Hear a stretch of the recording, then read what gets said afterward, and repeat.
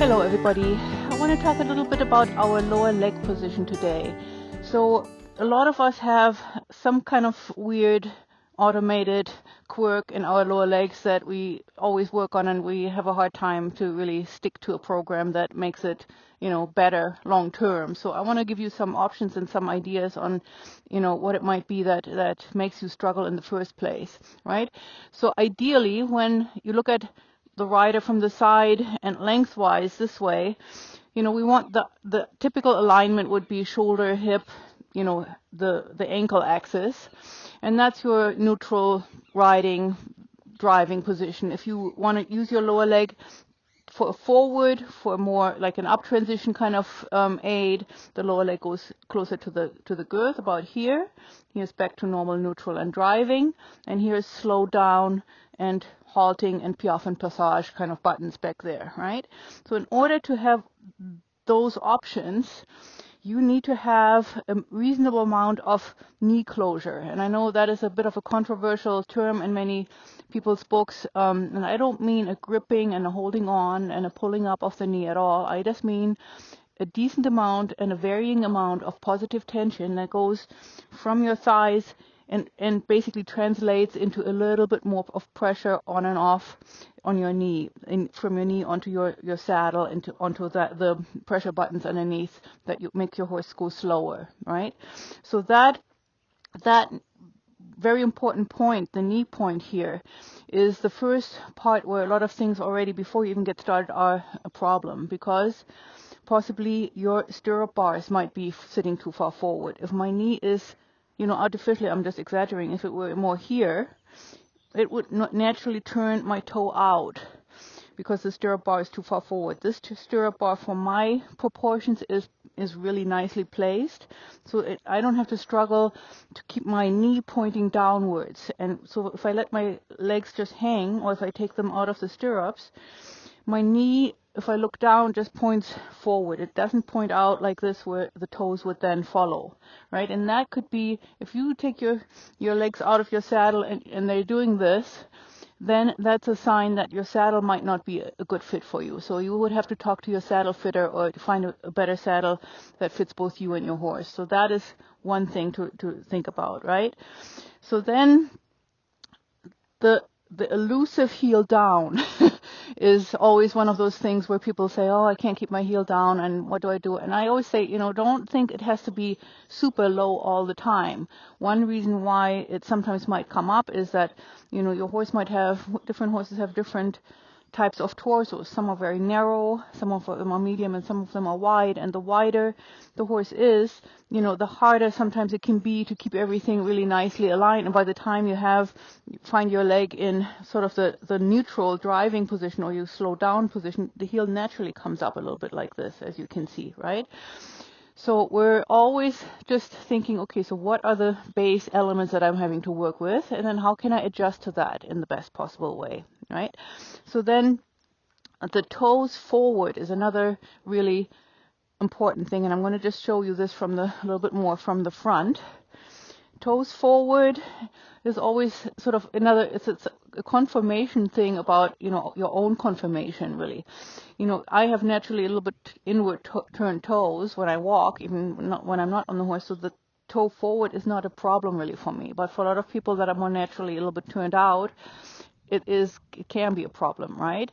So what I suggest is for you to, elasticize your ankles. I would say, you have to go and look into really becoming more flexible in your ankles and do yoga, do your, twirly, all kinds of, stretching exercise that you can find. A lot of them are online. But for yourself, to remind yourself when you first get on the horse, one of the things you can do is you take your legs out of your stirrups, twirl the toes a little bit to warm up those ankles, and then you kind of take one leg, let's say the left leg, stretch it out forward, toe up and in. And then you bring the other leg back, and it's also straight as far as you can bring it back, and toe up and in. So you end up with this thing that I call the scissors, and you should feel it, not harshly, but you can feel the stretch in your hamstrings, and you can feel a little bit tension here on your upper thigh muscles, and also your ankles will be stretched a little bit. Hold it for a few seconds, relax, and then stretch the other way. Toes up and in. And you will feel the whole leg will be stretched. So a lot of times the outward pointing toes are more of a problem of the whole leg, not just down below. So this stretches you from the hip flexors all the way down your hamstrings, your upper muscles here on the thighs, calf muscles, all the way into your ankles, and relax again. So you can do that and then twirl again a little bit, and that's a really good thing. And then you can ride, and I say sometimes when the circumstances for your ride might not be perfect, maybe you have a rainy day or something where you can't ride your usual routine, and you just say, okay, so I'm just going to focus on my seat, specifically on my lower leg position today. And I would say ride with no stirrups and just focus on your lower legs. Focus on how the knees can touch your saddles, how you sit on your seat bones, how does that affect the whole alignment of your lower leg. And then play with these things. What happens when you just relax and let your toes point downward? That doesn't really help anything, because your calf muscles will be really soft, and when you try to communicate with your horse this way, there will be suddenly no noticeable hardening structure that your horse can feel. So that makes sense. So then you're going to ride without your stirrups, and you're just going to say on and off in the walk, left, right, toes forward, heels down, right? And just let everything stretch down a little bit. And then in the trot, on, both legs go on in the rhythm of the 2-beat. And in the canter, of course, it's on, inside leg is by the girth, toes forward, outside leg is back. But both toes are a little bit up. So even if, you can't see it, but I'll show you from this side, if I can have Thana turn here for a moment. Your outside leg in the canter is here, right? Sometimes not that far, with some horses more, with some horses less. Thana wants to look at the cows over there. But you can see what I mean by the heel has to always be the lowest point. It cannot possibly be always the lowest point, because sometimes your leg is too far back for that to be true, right? And then once you put your feet back into your stirrups, after a little bit of stretching and riding without stirrups, your leg will feel longer. And naturally, of course, your heel will lower itself nicer. And then you just have to say, okay, so downward, but elastic downward, right? So it's not like, really a stiff and forceful pushing down all the time. It's just a nice elastic as you go left, right, a little bit of elastic sort of springy feel there. And the toes you have to focus on. And I would say, those for some people just don't come naturally and easily. And you just have to spend, I want to say, a few times in a row at least, and then maybe once a week, you do one session, give yourself a lunge line lesson, and just ride with focus on your toes forward. Just ride 15-20 minutes, walk, trot, canter, and whatever you ride, just take a big circle and say, and my toes need to be forward and forward and forward. And another thing that helps with that too is to think that, you never really want to touch your horse with your heel.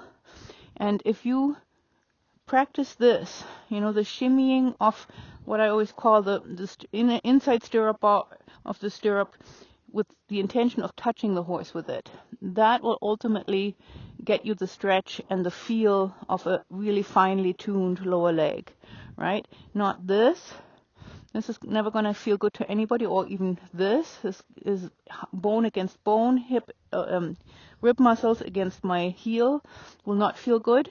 But here, if I kind of use my toes swinging forward and inward in whatever the trot might be, or the walk, or even the canter, this will activate sort of the middle and the upper part of my calf, and that vibrational input will be what my horse will look for when I say, now we're trotting, now we're walking, right?